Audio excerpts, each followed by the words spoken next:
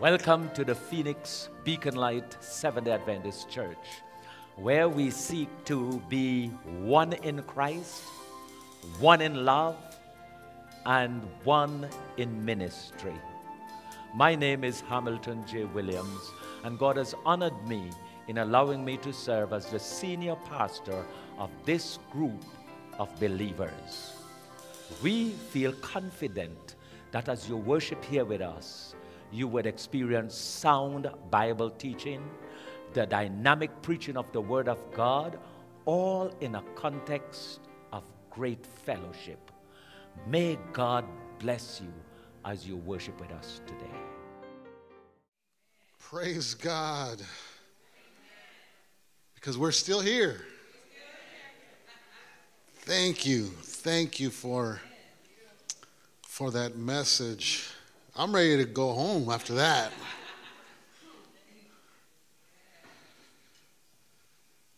Happy Sabbath, church. I'm Pastor Manny Cruz, and I'm excited to be at Beacon Light Church once again. For those of you who don't know who I am, and also for those of you that don't care who I am, it's all right. I'm still going to tell you. I am the husband of one wife, like the Bible says. I am married to the Adventist Halle Berry. That's what I call her. Been married for 28 years. And I have 4 daughters. My youngest daughter, Soleil, is here. Right on cue, walked in just like we rehearsed. Very good. So I have 4 beautiful daughters, and I know you guys are looking at me and wondering, you know, where's he from? He looks French. He looks Italian. I'm Mexican, just so you all know. So my wife and I, we have 4 Blaxicans. And it's good to be in the house of the Lord. I serve the Arizona Conference as the Youth and Children's Ministries Director. And we have 108 churches, congregations, and groups in the state of Arizona. And my job is to offer support, resources to our churches in the area of youth and children's ministries.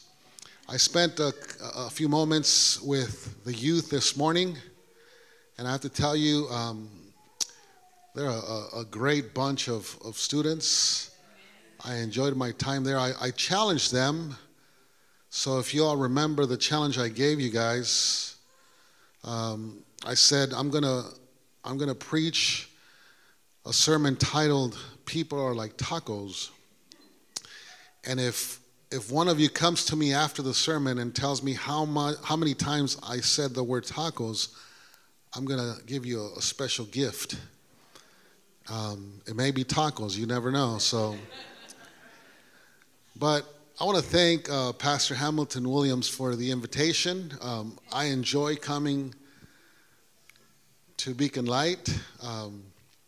It's good to be here, and I bring greetings from Arizona Conference President Elder Ed Keys and our administration there, Elder Ray Navarro and Reggie Leach. And would you guys like to send greetings back to the conference office people there? Okay, most of you, that's all right. So this morning, I want to share a message titled, People Are Like Tacos. Now, I'm going to talk about one of my favorite things to talk about, which is food.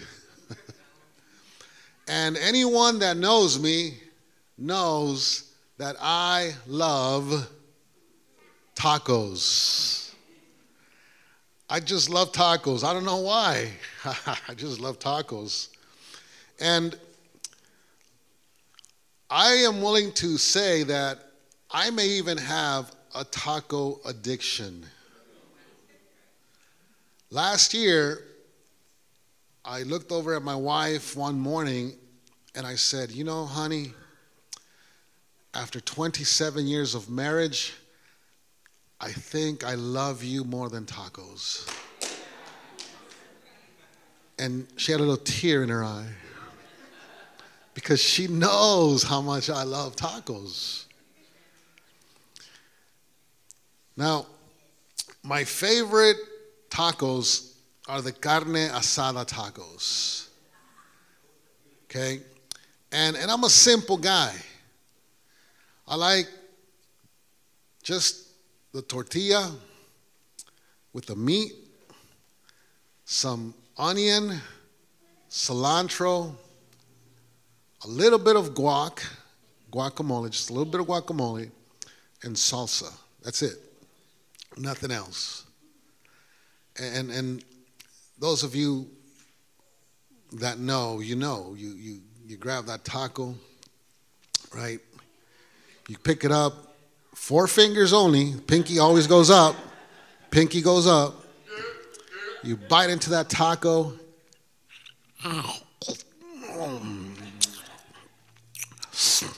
And then you lick the juice of the salsa. That's how you know it's a good taco. When that salsa starts running down your forearm there. Anybody here know what I'm talking about? Now, Jesus said in John 13:35, by this, everyone will know that you are my disciples. Now, please notice that Jesus did not say, by this, everyone will know that you are my followers if you keep the Sabbath. Now, I'm not saying that keeping the Sabbath is not important. I keep the Sabbath. I love the Sabbath. You know, I've been blessed with a beautiful wife, a God-fearing wife, a praying wife. And I remember when our girls were little, my oldest is 27. My youngest is 20. She'll be 21 next month. But when they were little, I learned so much about the Sabbath from my wife and from my daughters. I remember my wife had this box with some dolls and other toys. And the girls would say, Mommy, can we play with those dolls or those toys? And my wife would say, no, those are Sabbath toys. You see, sometimes we make the Sabbath a burden. And Sabbath should be a delight. I once heard a preacher say, if you're not enjoying the Sabbath, you're not keeping it right. So it's not that the Sabbath isn't important, but Jesus did not say, by this, they will know that you're my followers if you keep the Sabbath. He didn't say, by this, they will know if you're my followers if you keep the commandments or if you do this or that. No, he said, if you love one another. Jesus is talking to the church right here. He's speaking to us here at Beacon Light. And it's a very interesting concept if you think about it. And as I've thought about this, I've come to the conclusion that people are like tacos. And if you allow me about 20 minutes or so, we're going to look at the different types of tacos. First, you have the cold taco. There is nothing worse than a cold taco. The taste is the same, but nobody likes a cold taco. The ingredients are the same, but nobody likes a cold taco. You know, there are people in the church that are cold. They come to church week after week, but they rarely talk to anyone. These people usually leave as soon as the service ends. Sometimes they'll even slip out the back door before the last hymn is done. If you greet them, they may give you a head nod, but rarely a happy Sabbath. Then we have the hot taco. Now, this isn't the spicy taco. This is the hot taco is the one that burns your mouth when you bite into it. It's like hot. Oh, it burns because it's too hot. The tortilla or the meat are just way too hot. You have to give it a moment to cool down. These are the people in the church that seem to be angry all the time. They have what we call a hot temper. I know there are none of those people here at Beacon Light. Amen. Then we have the best taco in the world.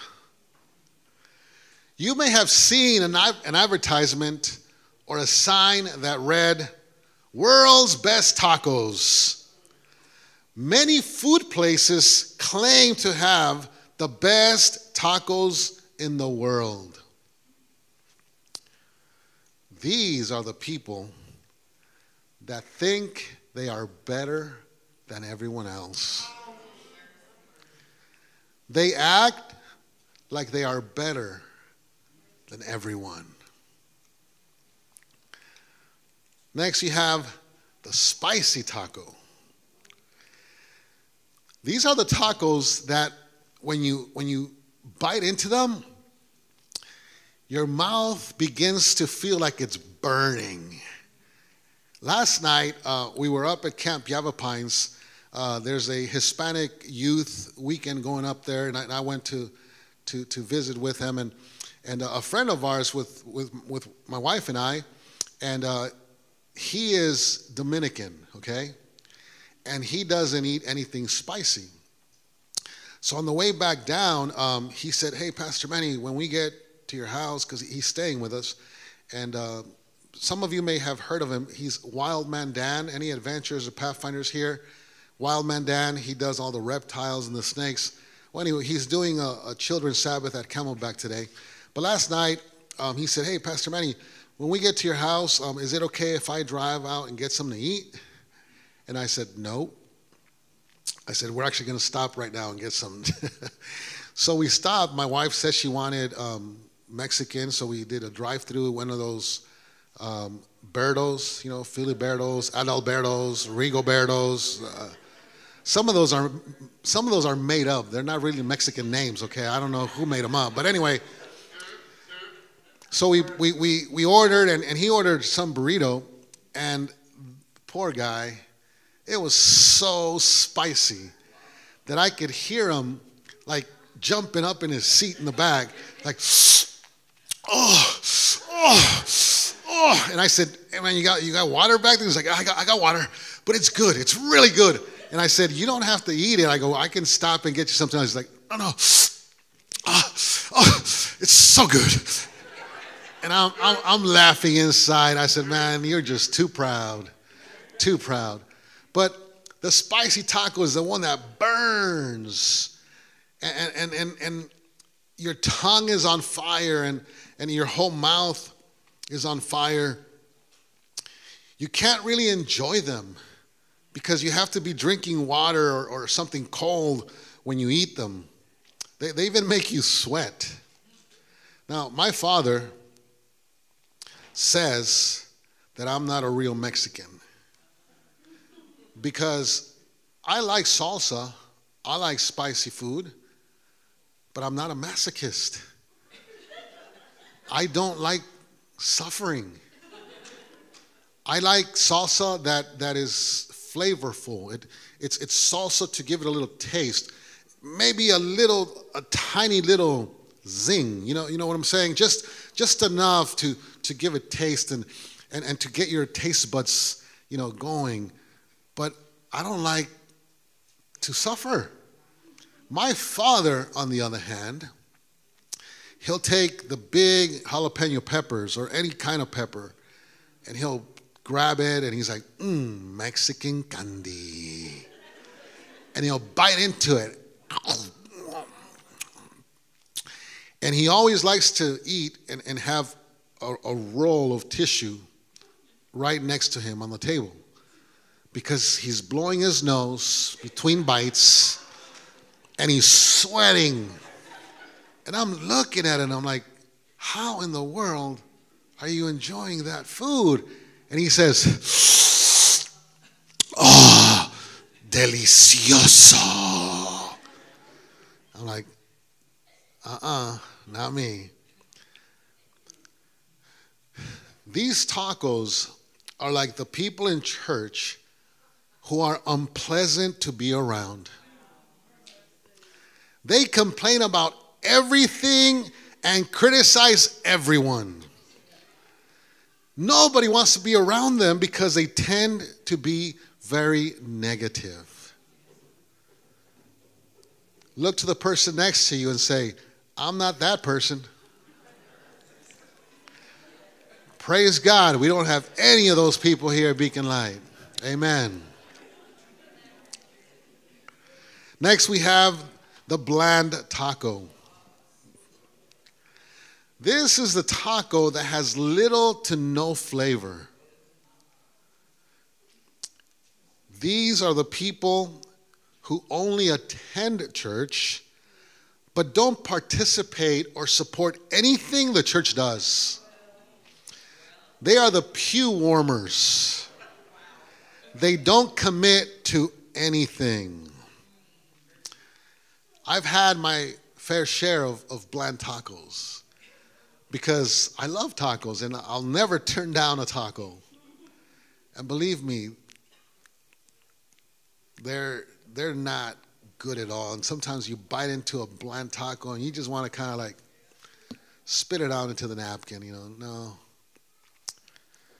Now, second to the last kind of taco is the genuine taco.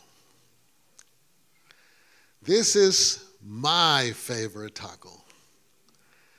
The tortilla is handmade. It is just warm enough. The salsa is not too spicy. It has the perfect amount of cilantro and onion. The guacamole is tasty. And the meat is tender and juicy.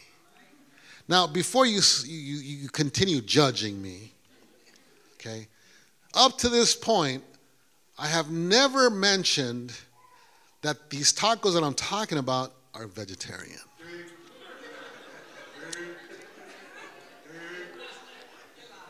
Repent.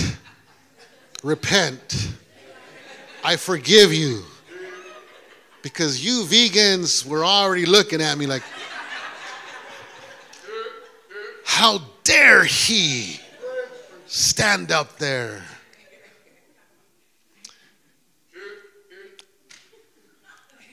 I make some killer vegetarian tacos. You can ask Soleil right here. When my daughters come home, when they come visit, like, Dad, can you please make some tacos? Now, I have to confess, I am not a vegetarian. Pray for me. By the way, this is not in my notes, but I'm just going to give it to you guys. This is going to be free, okay? BJ, I'm not going to charge you for this. This will be free. It's not in my notes. But I ask vegans, please forgive me for what I'm about to say, but I just had to. Do you know how you can tell a vegan? You know, you can tell if somebody's vegan. Just wait. They'll tell you.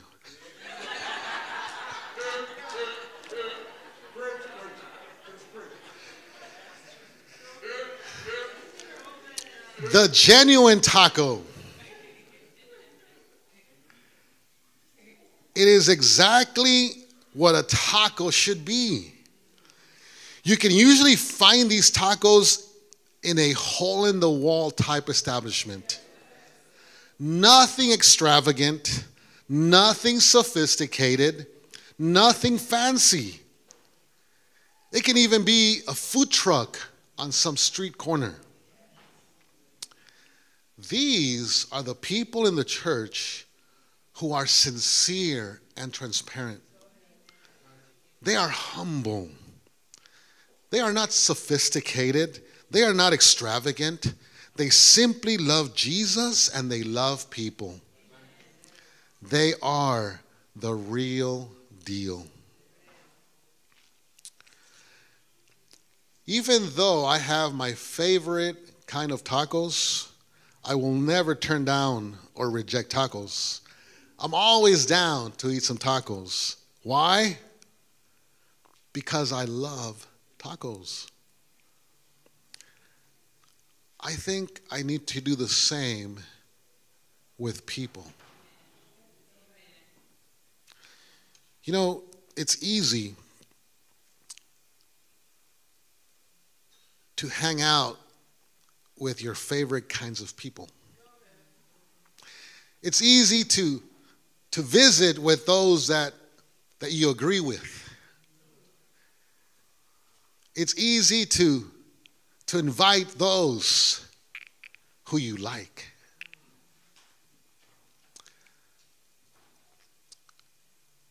But Jesus has said, by this is the characteristic, this is how others, people that are unchurched, people that don't know Jesus, this is how they will know if you are my followers. If you love each other, if you truly love one another. And see, as I think about this, I realize that I love tacos so much that I don't reject any taco. I'll take any taco. And I need to do the same with people. I need to be able to love all people. I need to be able to accept all people. I'm gonna say something here that I'm not proud of. But when the pandemic began, for some reason, this whole mask wearing thing became a political issue. And our country became more divided over a piece of cloth. And I got caught up in it. Because when I went to a particular church, I would look at people that refused to put on a mask, and I would judge them and think things in my mind. And it got to a point where I began to foster these emotions and feelings in my heart. And I remember one day, I was reading my devotional book, and you know, God speaks to us. And in that devotional that morning, it talked about loving those you disagree with. And I thought about how I was feeling towards people in the church simply because they disagreed with me. You know, I want to add to this statement in regards to love. If by the way we treat each other in the church, people outside of the church are going to know if we are Jesus' followers, I'm willing to say that by the way we treat each other in the church is a way for people to leave the church also.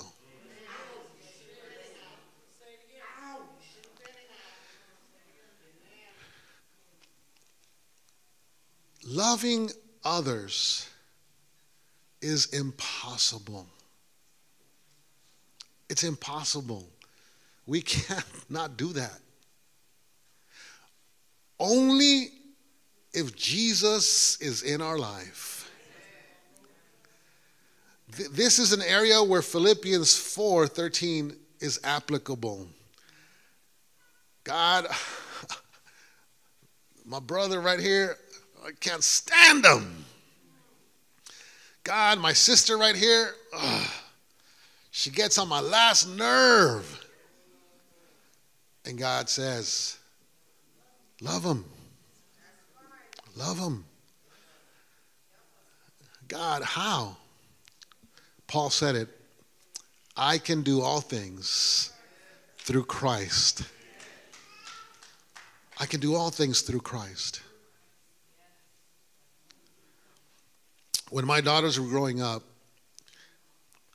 my wife and I taught them to never use the word hate when referring to people. You can use that word when you are referring to things. I hate broccoli. That's all right. I hate it too. You can use that word when referring to things, but never use that word when referring to people. As followers of Jesus, we are called to love. Now, there's another type of taco that I have to talk about. And that's a toxic taco. The poisonous taco. And I'm just going to say it. I mean, we know what a poison taco can do to us, right? Well, these are the people in the church that are toxic. And we have to establish boundaries. Just because Jesus calls us to love everyone, it does not mean that we need to make that person my best friend. There are people in the church, and I know I'm not talking to anyone here because there are no toxic people here at Beacon Light, so it's okay for me to say this. But you need to establish boundaries in your life. You cannot allow, as a follower of Jesus, you cannot allow and should not allow toxic people to influence your life. Toxic people can be extremely stressful and can affect your relationship with God. They can affect your spiritual life. They can affect your family life. So establish boundaries. Pray for them. Pray with them. But make sure that you have some boundaries. Okay? Mandy Hale, New York Times bestselling author, wrote, love people who hate you. Pray for people who have wronged you. It won't just change their life, it'll change yours. Now, I believe she was quoting Jesus. And how many of you guys are familiar with Gary Chapman and the 5 love languages? Okay? So, as I close, I want to share my 5 love languages with you. And for some reason, the slide is a little bit cut off. But these are the 5 love languages according to Pastor Manny. Okay? You guys ready? Okay. Words of affirmation. Your tacos are delicious. Acts of service. I made you tacos. Receiving gifts. Here's a taco. Quality time. Let's go out for tacos together. And physical touch. Let me hold you like a taco.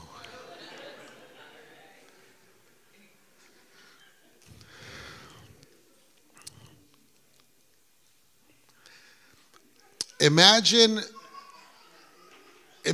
what the church would look like if we truly loved one another.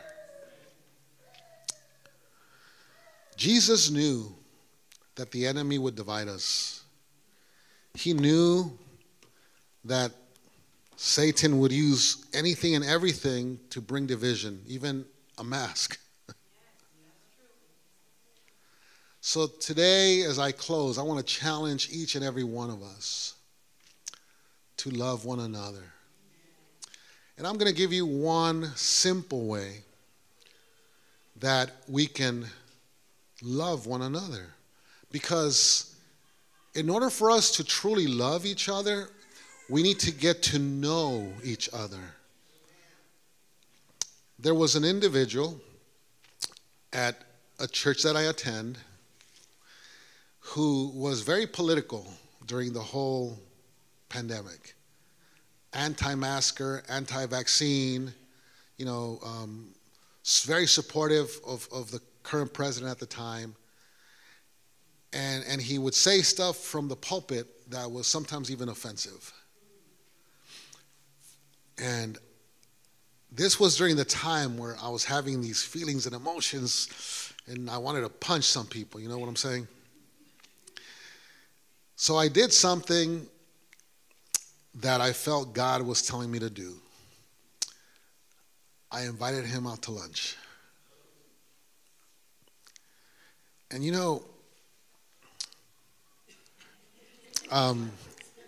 what do you think? As a matter of fact, yes.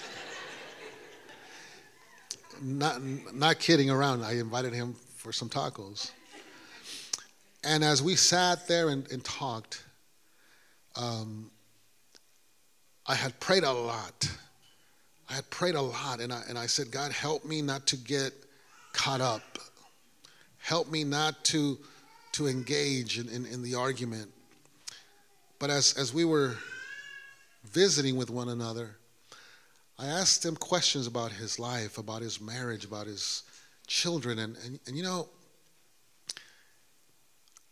I learned that he had had a very difficult childhood, and he dealt with some issues, addictions, etc. And I started to see him differently. As he's talking to me, he's sitting right in front of me, and he's telling me about his life, and as I'm asking him questions, I didn't see this radical, politically charged individual. I didn't see that. I saw a man with issues and challenges and problems just like me. And I was reminded about a truth that sometimes we forget in the church. And this is that the one thing we all have in common, the one thing that we all have in common is pain. Pain. All of us have dealt with pain. All of us deal with pain, whether it's emotional pain, physical pain. And that's why, sister, your song, I'm Still Here, thank you. The one thing we all have in common is pain. And as I sat there eating my taco, I saw a man just like me. And I have to tell you, God continues to remind me that I need to love everyone. So today I challenge each one of you. Love one another. And I want to invite you to do something. Start inviting people to eat. The people you like, the people you dislike, just everyone. Just start inviting people and share a meal with them. There's something about sitting down with some food. There's something about sharing a meal with someone. There's something about humans, sharing a meal. I don't know what it is. I don't know if it makes us vulnerable. I don't know if there are any studies that have been done on this. All I know is that when we get to know people, we begin to understand, and we are reminded that we are all in this journey together. So invite people to lunch. Invite someone to your home for a meal. You can even invite them over for some tacos. By this, everyone will know that you are my disciples if you love one another.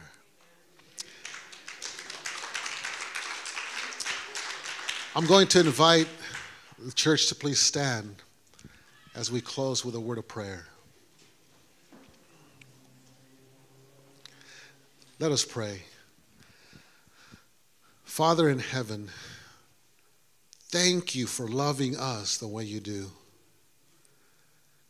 You not only tell us that you love us, you show it every moment of our lives. God, you invite us into your presence. You're constantly reaching out to us because ultimately you want to save us. And God, as part of your plan of salvation, you have required us to love one another. God, there's no way that we can love you unless we love our brother and our sister. And God, we recognize that we can't do it.